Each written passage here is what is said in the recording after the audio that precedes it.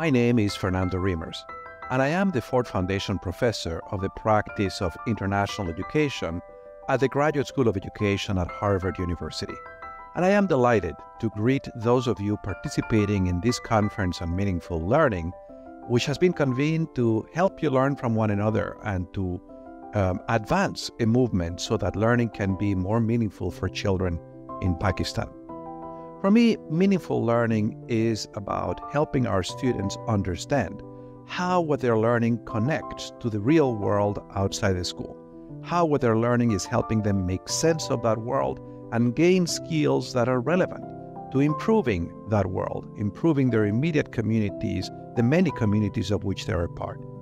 Meaningful learning is also about helping students understand how what they're learning in school relates to things that they value, to things that are important to them.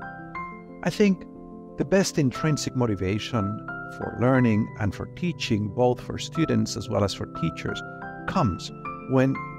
the work that the school does is connected to the communities in which the schools are embedded and gives students a very clear sense of how the skills that they're gaining, the competencies they're gaining in school, helps them improve that world. Advancing meaningful learning is actually not rocket science. It's possible to design curriculum aligned, for example, with the inspiring vision, the inspiring and including vision articulated in the United Nations Sustainable Development Goals. In my book,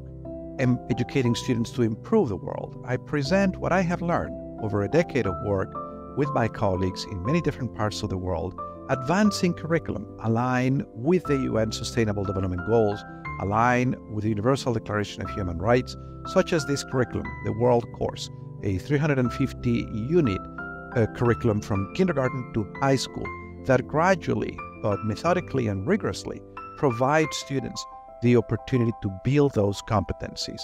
Or this curriculum, empowering students to improve the world in 60 lessons, a simpler, more accessible example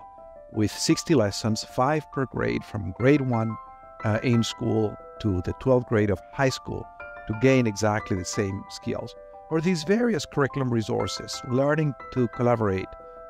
for the global common good, which presents a variety of curriculum resources to demonstrate that there isn't a singular way to do that. So I wish you well in your deliberations, and I'm extremely pleased to hear of your leadership and your efforts to advance meaningful learning in Pakistan.